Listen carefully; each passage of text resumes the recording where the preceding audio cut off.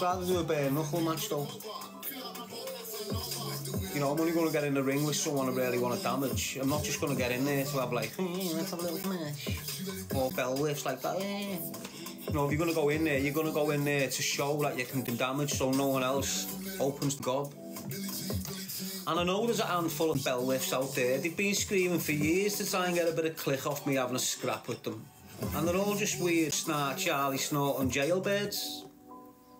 If they're not jailbirds, they're batterbirds. Do you understand what I'm saying to you? Do you think I'm going to give any little nugget a platform? Because I can pull the traffic in. Imagine me having a bare knuckle scrap in Liverpool. Think about it. Imagine me having a bare knuckle scrap against Darren. Can you imagine the traffic towards that? This is what I'm saying. I don't need to go out there and get on a platform. If I am doing, I'm going to pick the victim. It's not an opponent. Do you understand what I'm saying to you? I'm not sitting here thinking I'm this big hard. But the knobheads that's tried to terror me over the last 5 years, not one of them can give me a decent scrap. And I'm talking about a scrap. I'm not talking about Queensby rules and all this they want to portray like it's a good sport. Do you understand what I'm saying to you? Anyway, let's switch the page. And that's just the bottom line. I don't portray myself to be a boxer. I'm a scrapper. That's what I am. I'm not a fighter. I'm a scrapper. And I've been scrapping since I'm a kid.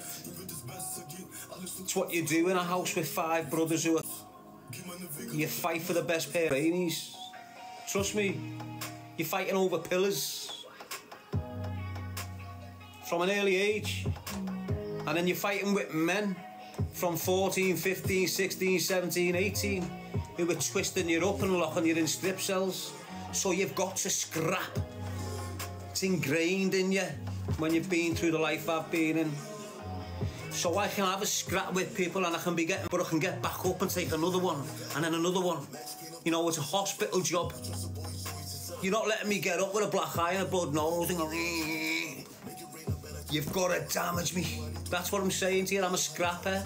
I don't portray to be some big boss hard fighter. I'm telling you, I can scrap. My scrapping is biting, ploughing your eyes out, chomping on what I can, hating you. Your scrapping is throwing 3 combos, bam, bam, bam, bam. Dodging out of punches. Mine is latching on like a dog and not letting you go and using everything I've got to harm your body. I'm a scrapper. It's not a boxer, it's not a fighter. It's something completely different. No one knows how to handle a scrapper. Trust me. And you're always chat, oh, you ran. What do you want to do, mate? Listen to the situation that people say, oh yeah, but you ran from them. Okay, well let me tell you how I ran from them. And I've told this story, I shouldn't really be telling it again, but it is what it is. It needs telling again because people are just throwing it everywhere again. And there's people that can confirm it.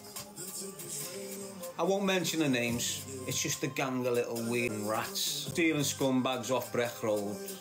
Alright? And they've got a family that own a gym and they all think they're fighters and this and crossfitters and all this. Do you understand what I'm saying to you? And they were thinking they were mad and they were terrorising nieces and nephews. You're aware of it, aren't you? So I had enough of that clique of knobheads and the Lamb was the leader of this clique of knobheads. And I've decided one morning to come out of my apartment and go and confront them on Breck Road. And that's exactly what I've done. I came out of my apartment, walked along Robson Street with nothing on me. Nothing. Walked right along Robson Street, along Walton Breck, down Breck Road. Outside the Betty, there was 4 mountain bikes. There was a car, a white T5 estate with 4 lads in it. All dickheads. Every single one of them was a knobhead. I've walked down, I've walked in the Betty. They're on the fruit machine. The kid that's looking at the door has noticed me and went, and he couldn't open his mouth to warn the little rats that was on the fruit machine. I walked out. It took them a few minutes to recover. As I'm walking past the car, there's a kid on a bike. I've slapped him on the back of the head, called him a dickhead. Carried on walking down Breck Road. Still took them 4 or 5 minutes to get near me. I'm just walking. Next minute, you're hearing motocrossers. I turn round, you've got the car, you've got a mountain bike, you've got 4 rats on foot and a motocrosser chasing me down Breck Road. They're pulling blades out. Don't forget I'm by myself, not a weapon on me. I'm stuck now in the junction. There's a junction in the middle of Breck Road where you can go towards Anfield's ground, towards Shield Road, or carry on going. I'm stuck in that junction. I'm running round cars with these rats trying to get me with the weapons. I see a door on a barber shop. I burst through the door on the barber shop and lock it behind me. What am I meant to do? Stand and get wasted, or get off and fight another day? That's what I'm standing there with these rats with weapons looking to seriously get a name for themselves. That's what it was. And that's how I dealt with it. And whilst I'm behind the door, the rats that are running around with the blades outside are videoing it. Not doing no damage to the door. They could have waded in. Easy, waded in. 6 or 7 of them outside. What are they doing? Bouncing around outside? Oh, we've got Darren G behind the door. They could have waded in. Easy. I'm stood there with a set of scissors off the barber. The barber's bailed into the kitchen and locked the door. I'm just sat there like that, waiting with a pair of scissors, looking at the monitor as 6 dickheads outside like a little gang of rabbits. I'm just waiting like that with a pair. That's all I've got, a pair of scissors. I can see you getting a bit heavy though outside, so I kicked the kitchen door in on the barber fella. It's a big steel door. I'm out up a ladder and ends up by the Wookie Hollow. Well, it used to be called a Wookie Hollow. Behind there, like Breckside Park, is it? And then just went, see you later. Got back to mine and had a spliff. And then what happens? I'm sat in my apartment on Robson Street, and someone will fly up on a little crossing outside that window, in gang of helmets, come through my door. And I'll do it live on here, on my Instagram, in there, in that apartment in L5. It got to the point where they were trying to come through my door. They were setting on fire. Every time I went to go out, shots coming at me. I had kids sitting in the bushes. It was great. It was great, but you know what? The difficult part was not just going Rambo on the rats. Tip number 3. Follow up in the line. You know, it was like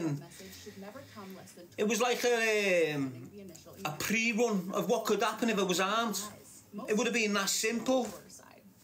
Walked right along there, down there, in the Betty, and what? That's how easy it is, honest to God. But obviously, I couldn't do that, could I?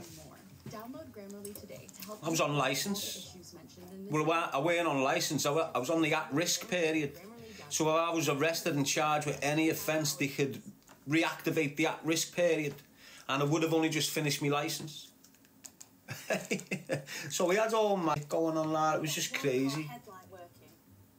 So I never ran away. Of course, we'll find the right one for your car. I got away. It's different, mate. You're not running. I weren't running away like I was running away calculated. Do you understand?